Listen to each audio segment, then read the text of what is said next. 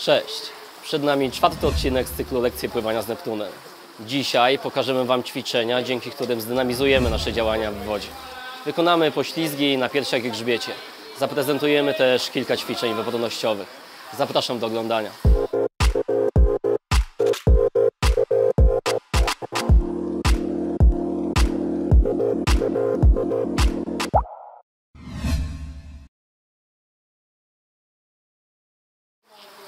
Zanim przejdziemy do dzisiejszych zadań, przypomnijmy sobie leżenie na piersiach i grzbiecie.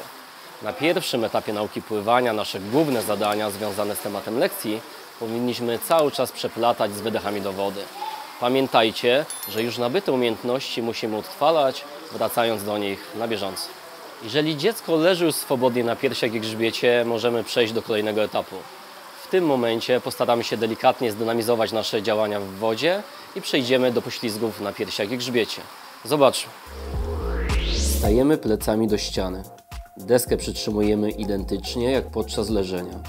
Jedną nogę opieramy o ścianę basenu. Chowamy głowę pod wodę i odpychamy się mocno do przodu.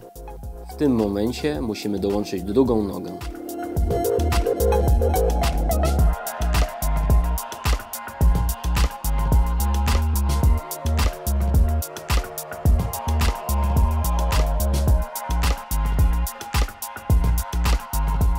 Przy poślizgu na grzbiecie ustawiamy się twarzą w stronę ściany.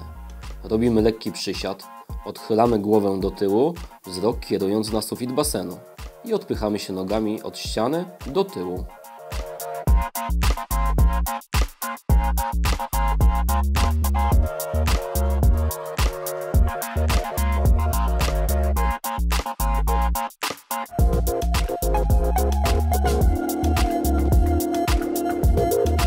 Wprowadzając trochę rywalizacji, zaprezentujemy kolejny wariant tego ćwiczenia. Wygrywa ta osoba, która popłynie na samym odepchnięciu jak najdalej z głową schowaną w wodzie.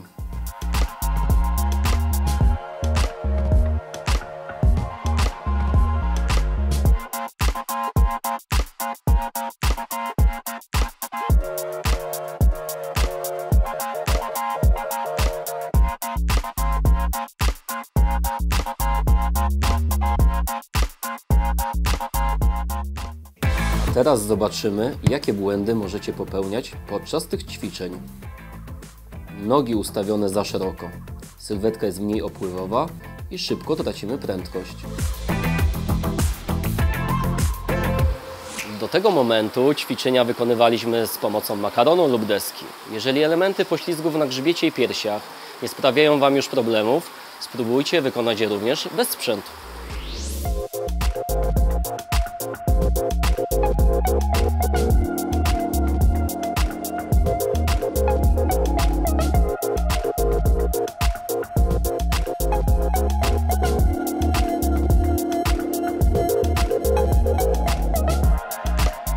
Jak wspomnieliśmy na początku dzisiejszego spotkania, teraz przedstawimy kilka podstawowych ćwiczeń wypornościowych.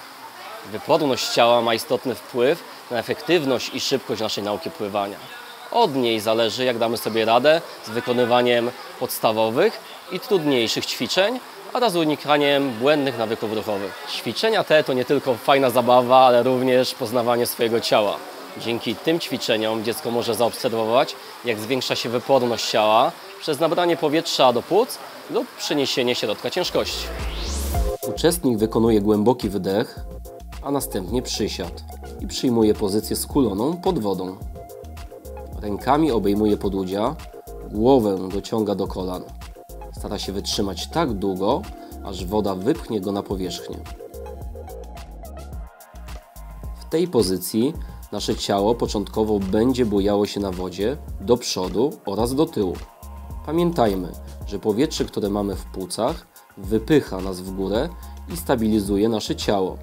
Ćwiczenie wykonujemy około 10 sekund do ustabilizowania sylwetki.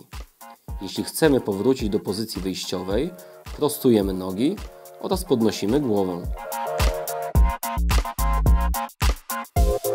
To ćwiczenie jest bardzo lubiane przez dzieci oraz osoby dorosłe. Po jego opanowaniu możemy poczuć się pewnie w wodzie.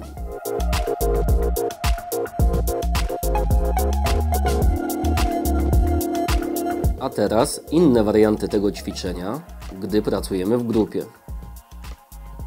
Stojąc w kółku, jedna osoba wykonuje korek. Pozostali uczestnicy delikatnie przepychają tę osobę, starając się odbić piłeczkę.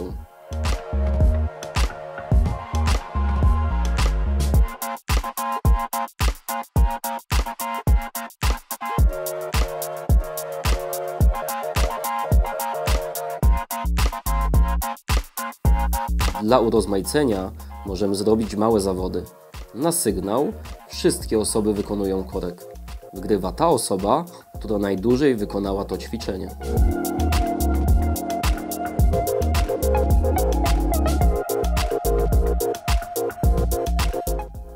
A teraz najczęściej popełniane błędy. Zbyt krótki czas wykonywania ćwiczenia. Jeśli wytrzymamy kilka lub kilkanaście sekund, dopiero poczujemy, że nasze ciało unosi się na powierzchni. Wypuszczanie powietrza w trakcie ćwiczenia.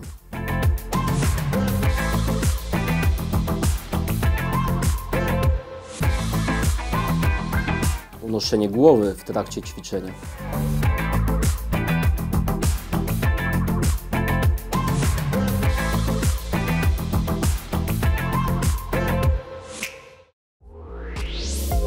Innym ćwiczeniem pokazującym, jak działa wyporność, jest tak zwana meduza. Podobnie jak w przypadku wykonywania ćwiczenia korek, tutaj również nabieramy i wstrzymujemy powietrze, ale kładziemy się na piersiach. Ręce umieszczamy na wodzie szeroko nad głową, nogi rozstawiamy na bok, a głowę chowamy w wodzie. W tej pozycji wytrzymujemy kilka sekund. Ćwiczenie można wykonywać zarówno na początku zajęć, w początkowym etapie nauki pływania, jak i podczas przerwy pomiędzy ćwiczeniami w grupach zaawansowanych. Bądźmy wytrwali, gdyż na początku to zadanie może sprawiać trudności oraz delikatne obawy u dzieci. Pamiętajmy, że instruktor powinien asekurować dziecko. Zobaczmy inne warianty tego ćwiczenia. Meduza z chwytem za krawędź basenu. Dla osób, które nie czują się pewnie w wodzie.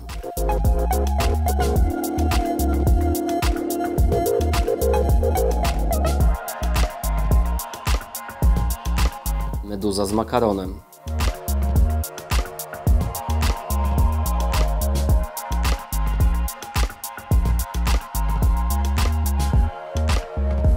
Meduza w parach.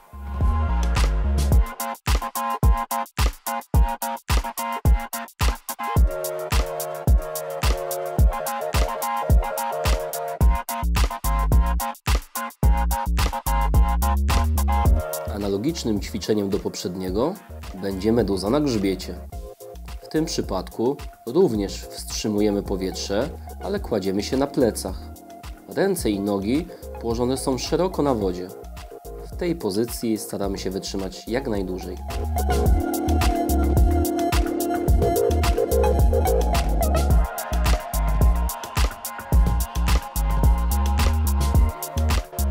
Meduza na grzbiecie z asekuracją instruktora dla osób, które mają jeszcze pewne obawy.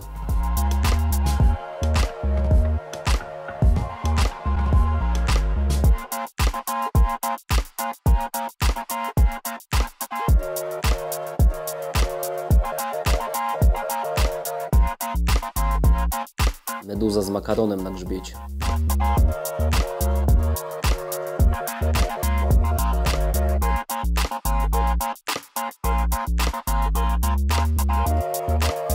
Zobaczmy błędy, jakich powinniśmy się wystrzegać przy tym ćwiczeniu.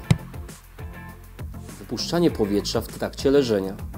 Pamiętajmy, że w tym ćwiczeniu staramy się wytrzymać na jednym wdechu kilka lub kilkanaście sekund. Unoszenie głowy.